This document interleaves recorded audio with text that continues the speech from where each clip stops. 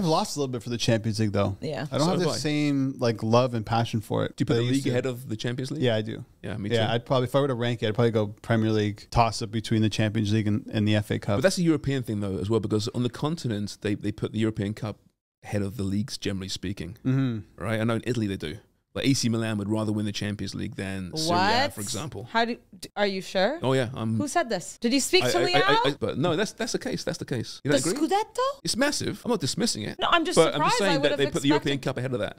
That's crazy. I totally would have thought the other way around. Different than Spain? No, like La Liga is more important. I always go back to this, I think, when Zidane said, when Real Madrid were winning all the Champions League, he still said, winning La Liga is the most difficult thing to do. But we're all league people. Like, winning a league we're on the same side. Winning a league is definitely more difficult to do than winning a knockout competition. But the best teams during like a Champions League competition or even FA Cup don't always win unless it's Manchester City. Like Real Madrid, when they won last, they were definitely not the best team in the Champions League. They were just able to win those elimination matches. Yeah, last year Man City may have been the best. Yeah, that's true. No, it does happen, I know what you're saying. But in a league, always. like it's week to week, right? There's a lot of luck involved. It's usually like the best team usually does win the league, right? Whereas the best team doesn't always win the Champions League because it's like you have one bad day, that's it.